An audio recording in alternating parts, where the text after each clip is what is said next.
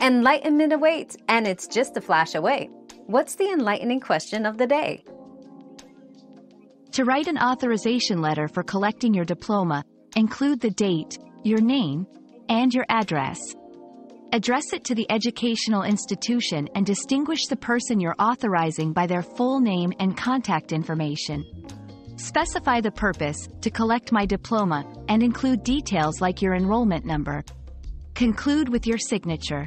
Example: your full name, authorized person's name, to collect my diploma on my behalf from institution's name. My enrollment number is your enrollment number.